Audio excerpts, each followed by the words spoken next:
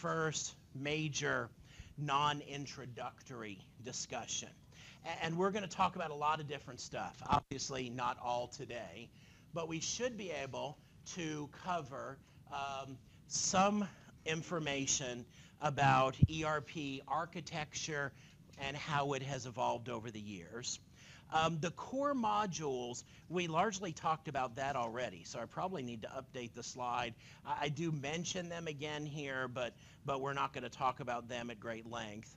We've already talked a little bit about SAP Business Suite and NetWeaver, but I want to talk more about that, and I also want to talk a little about SAP HANA. We will talk about the classes of data in ERP systems.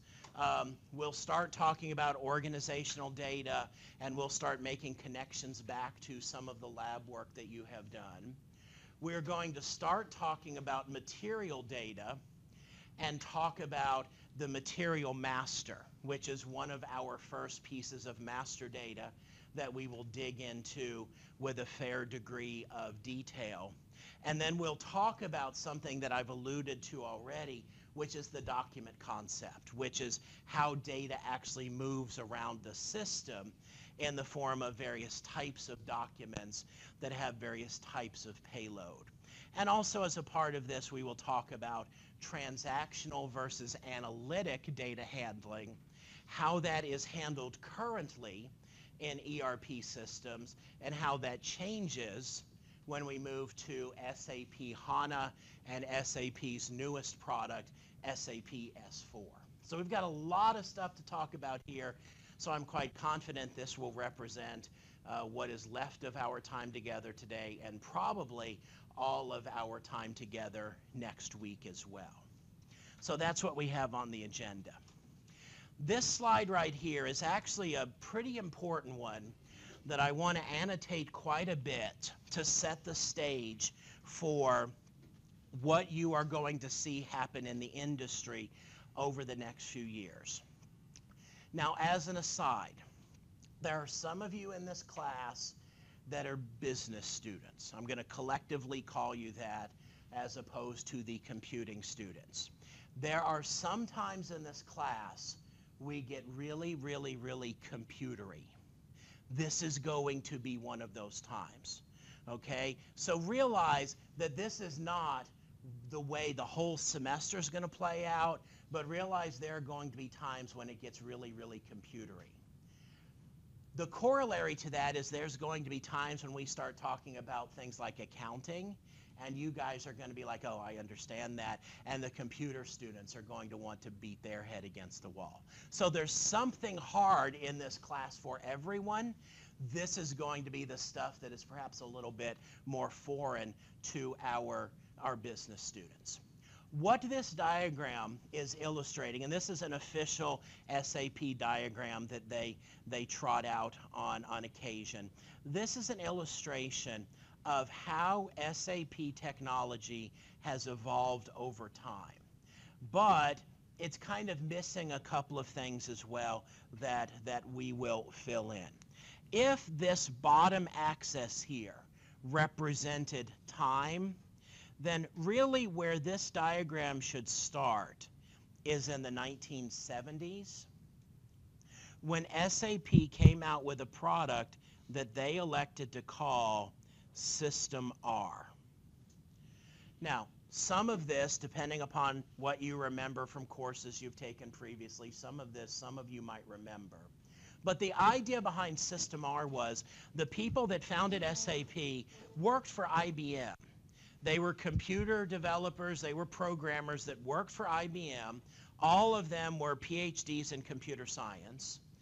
But they realized that there was a real connection between what they were doing in computer programming and needs that businesses had. This idea of automating business processes and allowing companies to use computers to help them manage this, they really had a vision for the potential there. So they went to their bosses at IBM and said, we would like to create this software. And IBM basically said, look, it's not a bad idea, but we're not prepared to do it. At this point in time, IBM was going through kind of a hard time in the 70s, and IBM had decided to focus on hardware. This is when they were investing a lot of money in mainframe development, and IBM is a company that's been around a long time, and they've been very successful, but they have had to reinvent themselves a lot. And at this time, IBM was really focusing on hardware. So IBM said, look, we don't think you have a bad idea, but we're not really prepared to jump on board. And so these 5 IBMers decided to quit IBM and start their own company to create this software. Now, even though they quit IBM, it's not like IBM hated them. As a matter of fact, IBM very much wanted them to succeed. And that's because IBM realized that every time they went out and sold a company on the merit of their system, the company would need hardware to run it on. And IBM, you know, as a hardware vendor, wanted a lot of companies to buy computers. So they realized that, hey, if this other company is successful, then that's going to be good for us. And in fact, IBM and SAP are big partners even today. IBM is very fond of saying that there are more IBMers that work with SAP technology than there are SAP employees. And it's because of this kind of history between those two companies. So these gentlemen quit their job at IBM and started SAP and created this software called System R. Now, why did they call it System R? Why did they pick the letter R? The big focus for them, the big piece of value that they said they were going to deliver to business is the ability to manage your business in real time. No more you put things on paper and you pass paper around, and by the time anybody sees something on paper, the information's far, far out of date. Their vision was people would interact with the system using computer screens. You know, really long before Bill Gates was talking about putting a computer on everybody's desk, SAP was promoting that vision as well. So the very first product that they brought to market was System R. It ran on a mainframe computer. As a matter of fact, it ran on punch cards. During the early days of SAP, they didn't own a computer. They would rent computers from businesses in the area that shut down at night. So they would, you know, this is literally a company that started in a garage in Germany.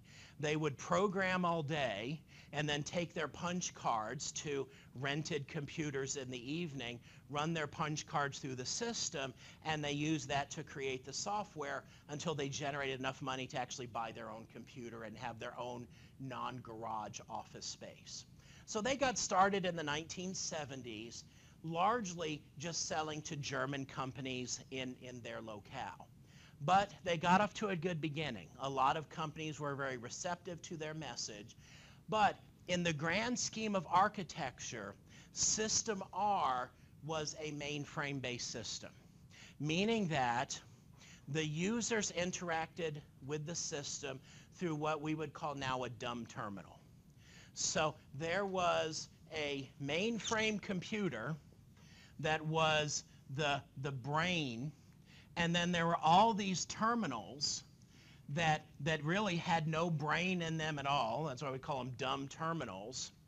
And so when the employee would type information in here, all that information would get sent back to the mainframe, and the mainframe would send a response. We call this a monolithic application because it's all just one giant piece of software that sits on this mainframe computer. Now, during the 1970s, that's the way all software pretty much was. You had mainframe computers, you had dumb terminals, you had punch cards, and that's the way businesses ran their software. Well, System R did well. SAP continued to grow. And so in the late 1970s, so you know this is early 1970s, now in the late 1970s, they came out with their next version. You know, just like Microsoft comes out with new versions of operating systems and new versions of their Office products, SAP came out with their next version of their software, which they called R2. Now, at that point, they realized that they needed to go back and rename the original product, so people started calling this original product R1 to distinguish it from R2. It's kind of back when first there was Windows, and then when you wanted to have the next version, you realized, oh, we kind of need to go back and rename the original one so that people know what we're talking about. Now, R2 still used the mainframe architecture, but it did have a number of new features. When they were designing System R, SAP realized that there was merit in developing their own programming language to develop the system in. And they had this very interesting vision. They thought that they could train end users to be programmers. Part of their vision was that you wouldn't have to be a computing professional to be able to write transactions and develop software. And so they thought they could create a fourth generation language that would make it so anybody could learn to program. They actually worked really, really hard in Germany in this decade to get ABAP to be taught in schools. That didn't fly, okay? The world might be very different if the German school system decided that they were going to teach reading, writing, arithmetic, and ABAP programming. But that never happened, okay? But R2 was written in this ABAP programming language. Some of you have taken enterprise programming where you have learned the ABAP programming language. For some of you, that may be yet to come. But ABAP, from that point forward, is the language that SAP used to develop their applications. Well, R2 was actually on the market for quite a while. R3 doesn't debut until the 1990s. So we have about a 20-year period where R2 is the dominant technology. Now, they're releasing maintenance updates and service packs and things like that, but there's not a lot of significant changes during this era. It is during the decade of the 1980s that SAP really begins to sell their product globally. And a lot of American companies first bought SAP during the R2 era in the 1980s. Eastman Chemical, one of the first American, well actually at that time was Eastman Kodak, one of the first American companies to buy SAP software. They bought it during the 1980s. I have talked to people that are still working out at Eastman that were part of the original meetings in the 1980s with SAP about their product. They have some really, really interesting stories to tell. But Eastman was one of the first American companies to install the software and start running it in the 1980s. There were some problems, or at least there were some problems foreseen as we're going from the 1980s into the 1990s. And that is, this mainframe architecture does not scale very, very well. If we have 20 users interacting with a mainframe computer using dumb terminals, not a problem. If we have 200 users, that's probably not a problem. But what if we have 20,000 simultaneous users? This now becomes a really, really big problem. And so SAP and their partner companies began to look at this issue of how can we change our architecture? And so the key thing that happened in the 1990s when they released R3 was they moved to a three-tiered architecture. Now, many of you have probably heard me say this before, and I say this a lot because this is one of my pet peeves. I have heard a lot of people say, well, they called it R3 because it was a three-tiered architecture. They called it R3 because 3 is the next number that comes after 2. Okay, it's just kind of a happy coincidence that R3 provided that three-tiered architecture. Now, I'm going to come back to this slide, but what is a three-tiered architecture? A three-tiered architecture says, okay, we no longer have a mainframe and then just dumb terminals. Instead, we're going to have perhaps a mainframe or certainly a large computer system that sits at the heart of our infrastructure that will provide all of the data storage. We commonly call this the data layer. You'll sometimes see this referred to as the persistence layer because it's where all the information is stored on an ongoing and persistent basis. But what we'll do is we'll have one computer that's in charge of storing all the data, and then we'll have another computer, or as illustrated here, a set of computers that actually has the business logic. If you will, this is where the core functionality of our SAP ERP software will be on these application layers. The database layer just stores information and retrieves it. The application layer is the driver. It tells it what to store and what to retrieve and how our business processes should work.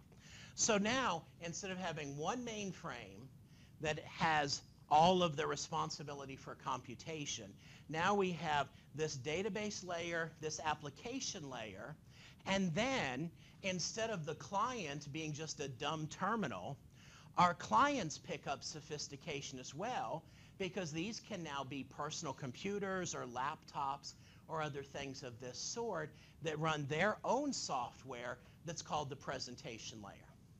So this is why you install the SAP GUI on your machine. That's the presentation layer. In order to actually use the system, you log in to the application server. And you don't ever directly interact with the database server. You interact here, and then the application server interacts here. But the merit of this structure is we can have one or a very small set of redundant database servers. We can have as many of these application servers as we need, and every one of these application servers can serve a very large set of end-user client computers. Now, there are some things about this diagram that are also worth talking about. Let me ask you a challenging / question that there's probably no wrong answer to. Of these three layers, which of these is getting the most attention today? Okay, I have a vote for the database layer. And like I said, there's probably no wrong answer to this question. Why do you say the database layer is getting a lot of attention today? Because it needs to be enhanced. Okay, so there's a lot of effort around enhancing and improving the performance of this database layer. The faster this guy can work, the faster the whole system works. A good example of this will be when you go to Google and you type in a search request and you hit the enter key and Google responds in like 0.1 seconds. I trust you realize that it did not go out and search the entire web in that 0.1 seconds. It has systems that crawl the web on an ongoing basis, store all of that information, and use that to respond to your search request. The only way they're going to give you back a response in 0.1 seconds is to have a whole lot of these database servers and for them to be lightning fast. So that same thing becomes a concept that companies are looking at in the context of their information infrastructure. So there's a lot of attention being paid to the data layer these days, trying to improve the performance of the database server. What other layer gets attention? Yes, sir. Okay, why does the presentation layer get a lot of love these days?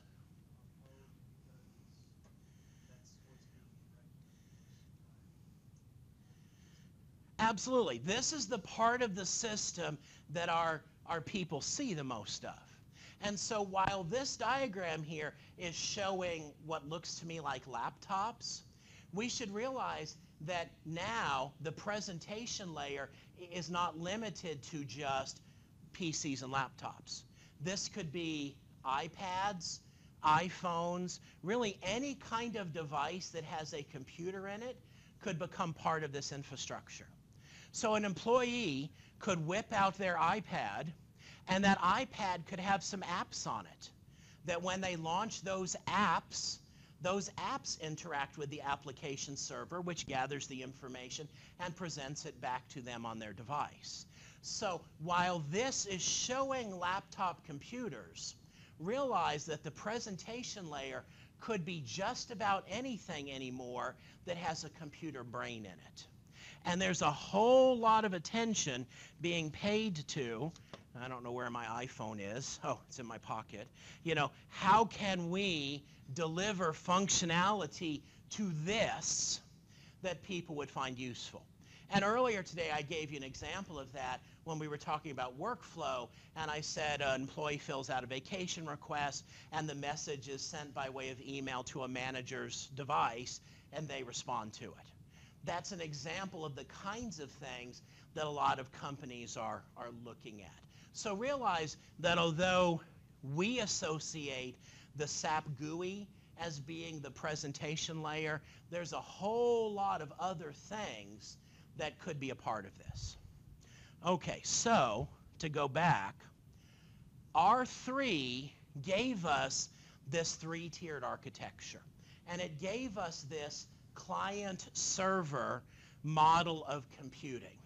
Client-server is simply the idea of you have different systems that interact with one another for the sake of providing functionality. It's the same fundamental model that the World Wide Web is based on. So it's become fairly universal in computing. So that was R3. Time goes by. SAP is ready for their next release.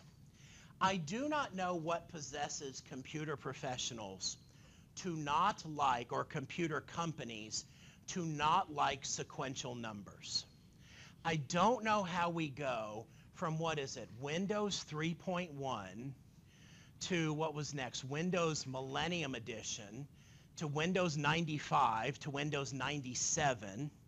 I think actually ME probably came after 97. And then at some point we go back to Windows 7, and we go from Windows 7 to Windows 8 to 8.1 to 10. It's like nobody taught people how to count, okay? Well, SAP kind of did that too. They got to this point and they said, okay, we're ready for our next release, but we're not going to call it R4. We're going to rename ourselves, and we're going to call our flagship product instead SAP ERP. And from now on, they pledged that it's all going to be SAP ERP version whatever. And then SAP went through this really, really funny phase in the early 2000s, the late 1990s, where it's kind of like Microsoft. I don't know if any of you have read much about this, where a lot of people allege that Bill Gates and Microsoft didn't see the popularity of the internet and World Wide Web coming. And so at one point, Bill Gates, to show the world how important the internet was in Microsoft, he wrote this memo that he sent to all Microsoft employees that talked about how important the internet was and how the internet was at the heart of all of their software development, and they were going to become the internet company on the planet. Well, a lot of companies kind of were competing to say to the world, we are the most internet company in the world. So to illustrate that, SAP went through this whole era where they started calling all of their products the name of the product .com. And so they started selling SAPERP.com and SAPCRM.com. and they started dropping .com on the end of all of their product names to show how hardcore they were about the internet. And then, because marketers love to rename stuff, particularly if they work for SAP, they wanted to emphasize how friendly the software was. And so to make it more friendly, they decided, just like Apple went through this era where they put the letter I in front of everything, SAP was going to put the word my in front of everything to show how friendly they were to customers. So they started marketing mysaperp.com. So they did a lot of renaming of the product during this time. And when you look back on it, I hope they're somewhat embarrassed by that. It's kind of silly in retrospect. But around the year 2000, they really did a lot of this renaming of what fundamentally was the same product. During this time, they standardized on SAP ERP. That's when they rolled out the Business Suite. That's when they really emphasized SAP NetWeaver. And they moved to an environment that was focused. It was still a three-tiered architecture, but they embraced SOA, which is service-oriented architecture. Now, for some of you, this is going to be something that you're already very familiar with, but for some of you, perhaps less so. What we really have here is kind of a progression. And I guess I'll put it on the screen here as opposed to the whiteboard. You know, we have monolithic, which was one big computer. And then we realized that wasn't that great.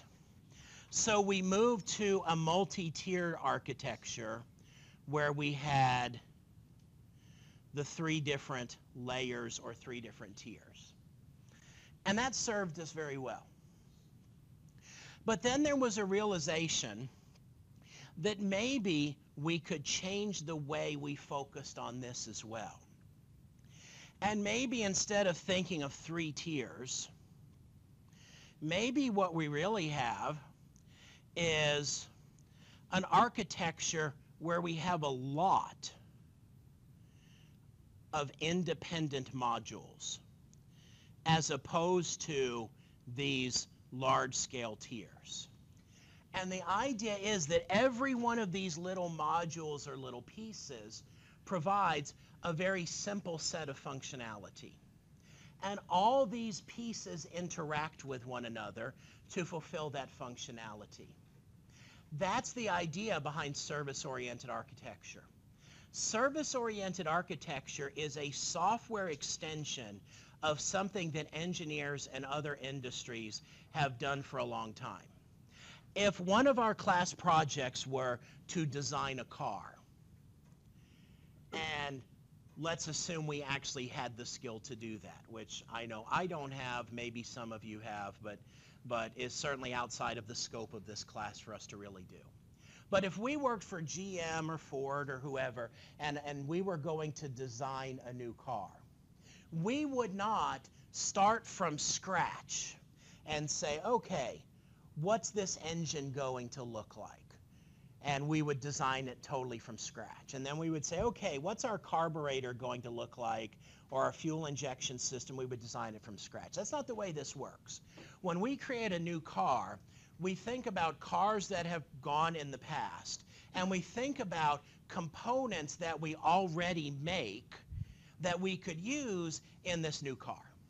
And so we might use the same fuel pump that we've been using in cars for the last 5 years. We might use the same transmission system that we use in several of our other cars. So when we create a new car, we're introducing some new pieces, but we're also reusing a lot of pieces that we know work well and are already part of what it is that we manufacture. Well, that's the idea behind service-oriented architecture. A company, instead of thinking of creating these monolithic software applications that are huge and perhaps represent tens of millions of lines of code. By the way, I have been told, but have no way of verifying it myself, that the core SAP ERP module is over 125 million lines of code. It's a big software package, okay? Instead of thinking of this as large software packages, maybe instead we think of it like a car, where it's a collection of a lot of parts that work together. And so we have a lot of different software pieces or modules that interact with one another. That's the idea behind service-oriented architecture. Now, some of the benefits of service-oriented architecture. If you thought of these little services like building blocks, or if you will, like a Lego set, where you have lots of different pieces that have lots of different sizes and colors. If you thought of this as kind of the software equivalent of that, where you have lots of different software tools that do lots of different things. The idea here is that once a company developed a large collection of these software services, they could let customers link them together to create their own unique applications using this Tinker toy, using this Lego set of pieces. You know, just like somebody could dump out a 500-piece set of Legos and one person could use it to build a race car and someone else could use it to build an airplane and someone else could use it to build the Death Star with the same pieces, maybe we could think in terms of taking our software and breaking it up into these services and allowing customers to create their own applications. Now, in the grand